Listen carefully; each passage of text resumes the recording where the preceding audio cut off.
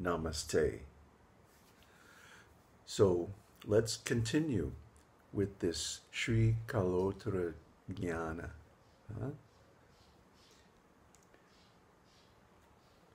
Ishvara continues, O lady of fair countenance, understand that one who is not able to realize the truth in his heart by this knowledge of spiritual wisdom, known as kālottara-jñāna, can never attain it even by studying countless crores of śāstras, scriptures, spread out like the sky.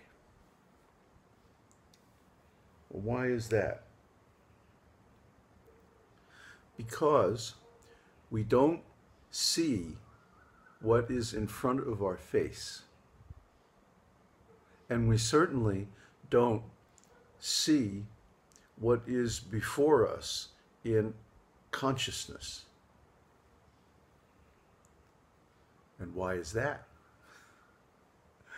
Because instead of seeing what is right in front of our eyes, we have a collection of stories that people told us or that we made up ourselves that describe our so-called reality,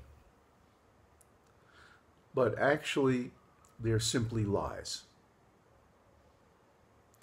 And because of these stories, we filter out the reality, the obvious, the truth, and we cover it over with this false idea of who we think we are instead of who we really are. Because of that, we cannot realize. If we didn't do that, we could realize immediately. There would be no difficulty.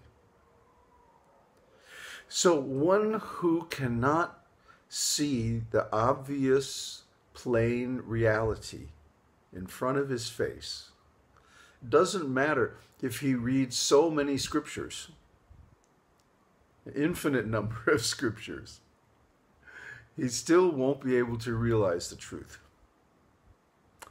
That's the way it is.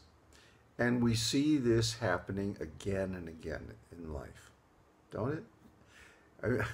Really, in Tiruvannamalai, there's a whole industry devoted to bringing tourists from the West and exposing them to all this knowledge, and then they don't get it, and they go home.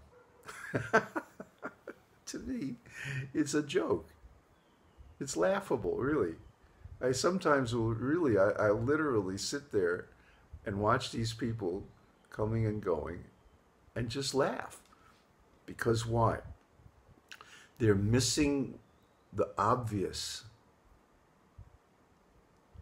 They don't see what's in front of their face. What is that? That everything we think we know depends on the thought, I.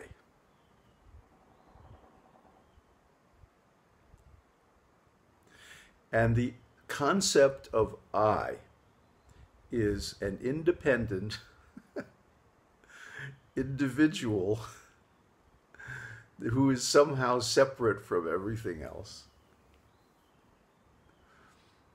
And this is ridiculous. That's why I'm laughing.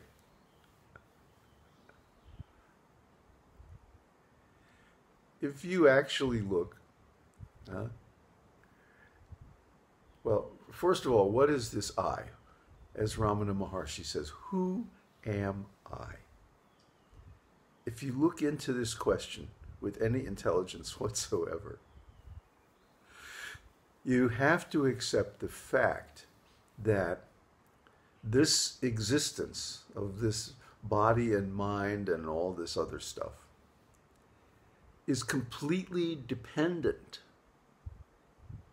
on a whole bunch of other things, starting with God.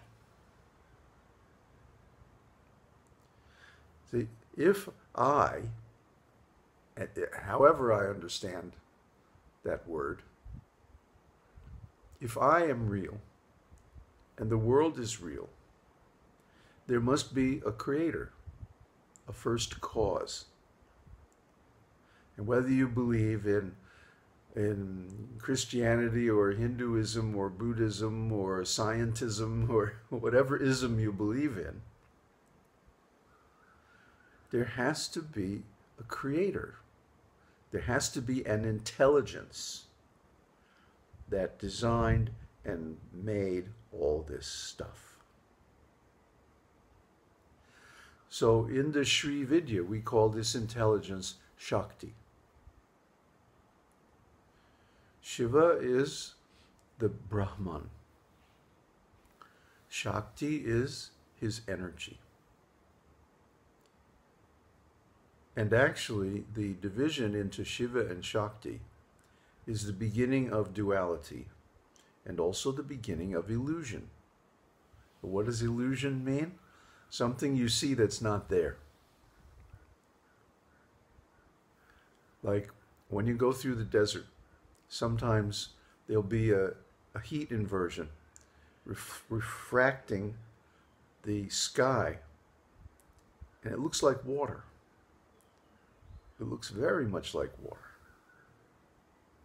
But if you investigate, you'll find there's no water there. So both the person who has knowledge and the person who has no knowledge see with these eyes the same sight.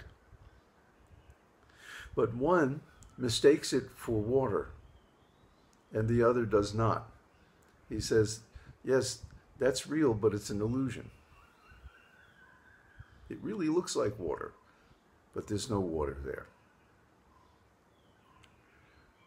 So in the same way, the person who has knowledge looks at this world with all the different beings in it and says, this isn't real. It can't be real. Just like the water in the desert. There can't be water in the desert.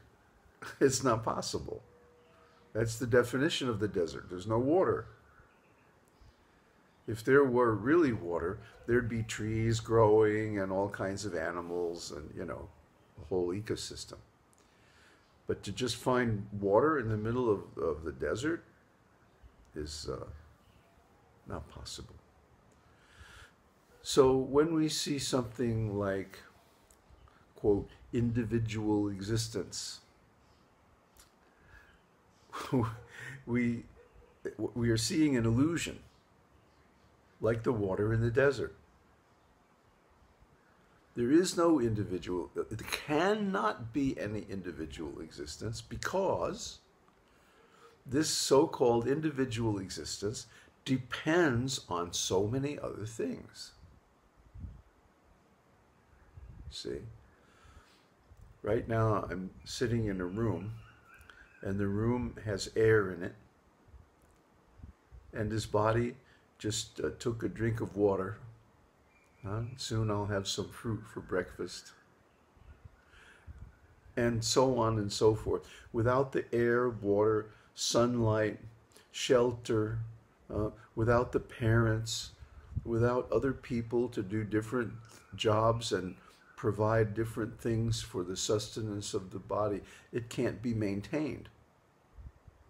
Not only that, it can't even exist. In fact, without this whole creation and all of its aspects, this life, this body, this mind, this experience is impossible. So you cannot separate. This is like the dumbest thing ever. You cannot separate and say, this is an independent individual, because there ain't no such animal. You see?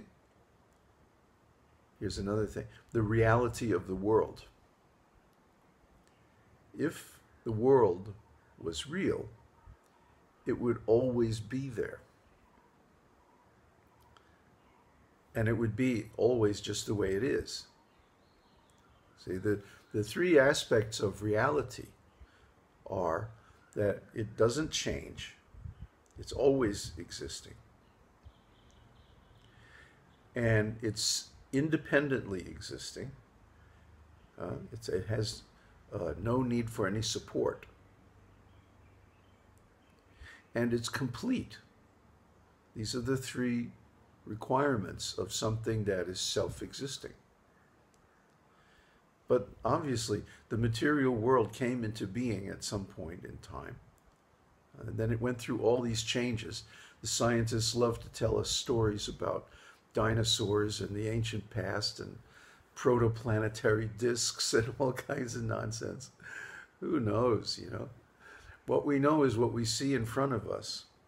And what we see in front of us is always changing.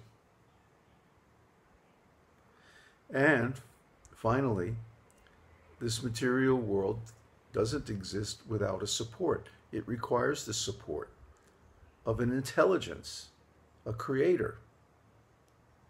Whether you call that creator God or the laws of science, physics, or whatever, it's still a fact. For everything that exists, there is a cause. And without that cause, it doesn't come into existence. It's that simple. So, the other thing is, when we go to sleep at night, where does the world go? Where does this body go? When we dream, where are we? You see, you cannot answer these questions from the typical understanding, the typical framework or background of the conventional assumption of individual existence. You cannot answer these questions. And these are things that people experience every single day.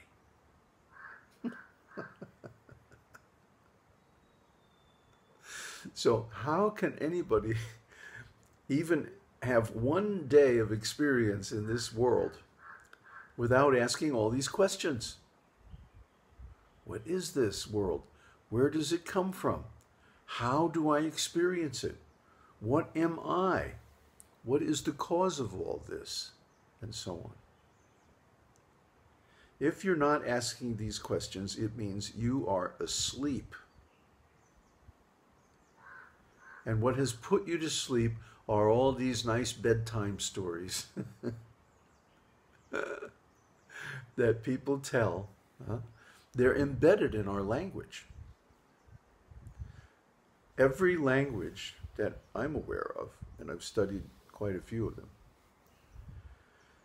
has three-part syntactical structure: the subject, the verb, and the object. Johnny hit the ball. Johnny's the subject, hit is the verb, the ball is the subject. So this definition, the object, the ball is the object. This definition, or splitting up reality into subject and object and actions and all this, locations and objects, separate individual objects.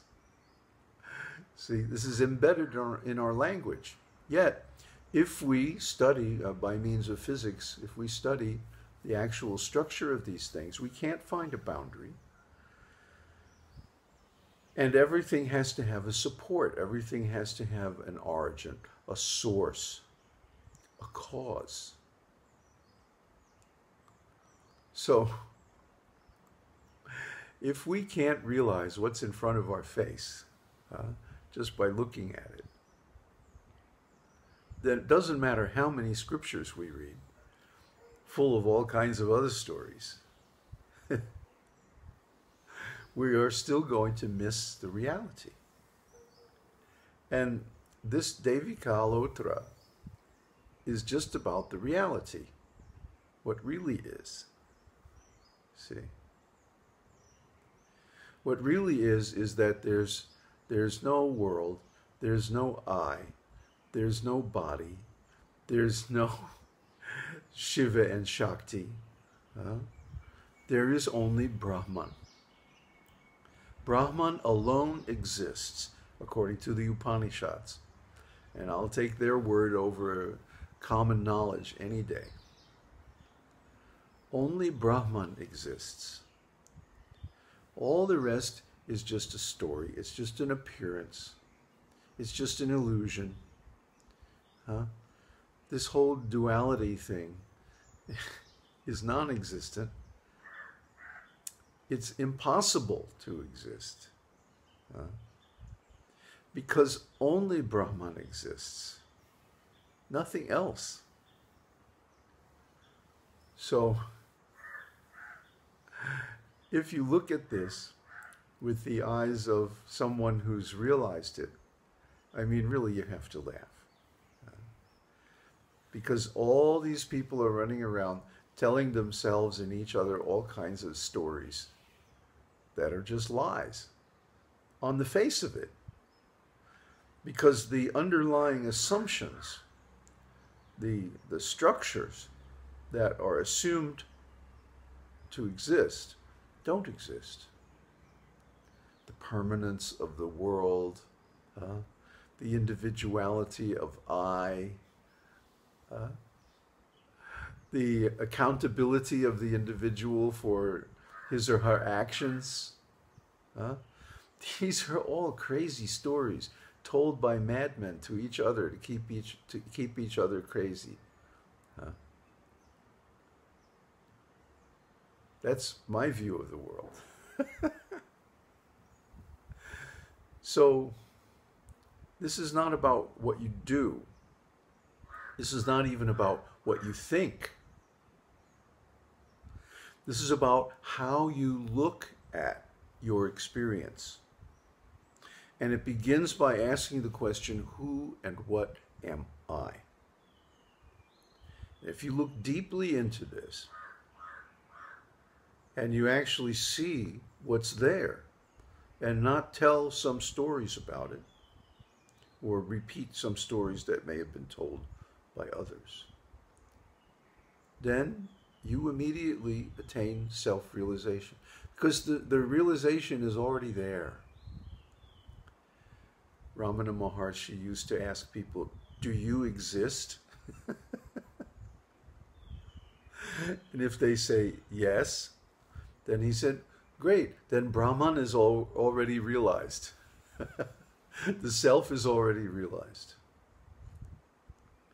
Because this awareness of oneself means awareness of consciousness, awareness of awareness. And that is the distinguishing quality of Brahman. Therefore, everybody is already self-realized. They just don't realize it.